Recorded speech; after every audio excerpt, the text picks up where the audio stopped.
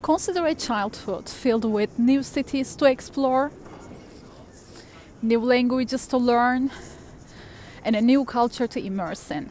That is the extraordinary life of an expat kid.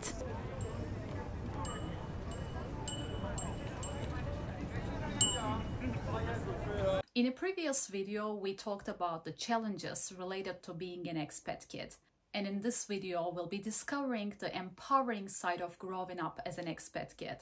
Or roughly speaking, third culture kid, prototype citizens of future, cross-cultural chameleons, and globally mobile children. It is often believed that expat kids lack a sense of belonging, but there are studies that suggest that expat children can actually profit from the rich experiences associated with a mobile lifestyle.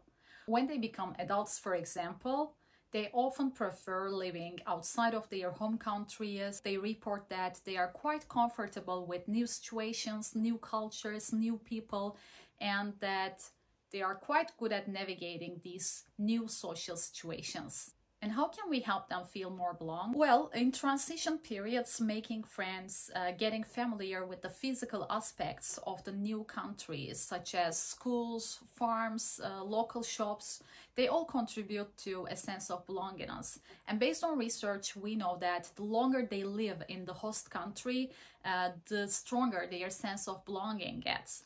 If you ask children, many of them report their birth or passport country as their first home country.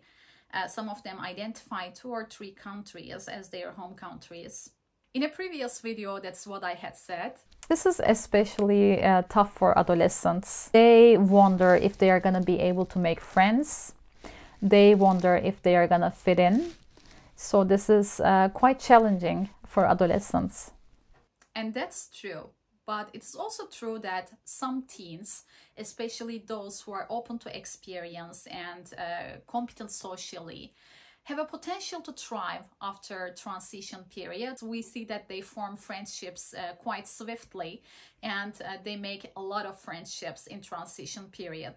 With whom, when asked, they report that they feel the most comfortable when they are together with those who have similar cross-cultural lifestyle and experiences as them. According to research, expat kids have significantly higher scores on social sensitivity compared to their local peers. This means that they are very well at reading social situations, social cues, and other people's different aspects, such as their behaviors, feelings, personality, and cognitions.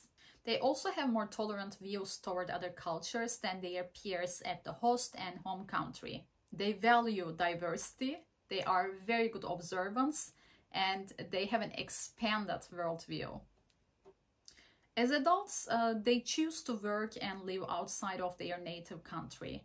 Research shows that their identities are based on their goals and aspirations rather than their backgrounds. They report feeling comfortable in a range of environments. Relative to their local peers, they are more interested in learning languages, traveling, and seeking a future abroad. Of course, all these characteristics make them a very good candidate for international companies. And it's not surprising to see that they usually work in international companies. As you see, there are plenty of positive sides growing up as an expat child, but it is also important to acknowledge the hurdles that comes with it. If you're an expat child yourself, or if you have an expat child, please feel free to share your experiences, comments, and questions in the comments below. If you or your loved ones are feeling overwhelmed, don't hesitate to seek for professional help. Remember, your mental health matters wherever you are in the world.